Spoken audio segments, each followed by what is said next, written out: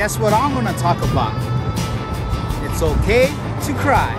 It's okay to cry. Guess what? Everybody cries, but no one wants to admit it. Everybody wants to be macho, but God designed us to cry. Sometimes when we cry, it kills bacteria in our eyes. People don't even know that. Even Jesus wept. Jesus cried for someone that died. Trust me, I've been hurt. I've been through some pain. Like I said, I cry so much where I just fall asleep crying. There's nothing wrong crying, especially if Jesus cried. That's my superhero, so it's fine if I cry.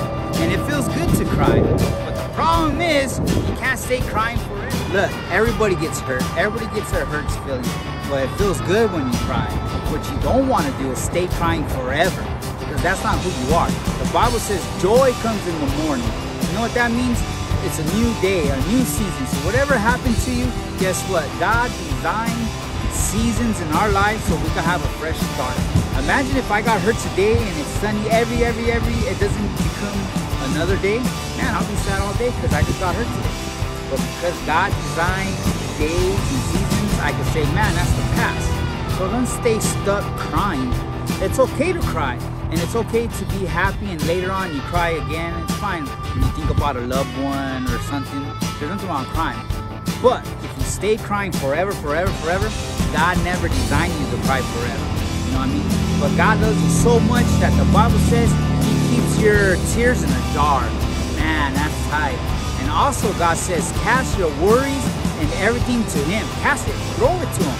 So whatever you're going through, any hard feelings, anybody broke your heart, just throw it to Jesus, because He cares for you. Sometimes we need to cry.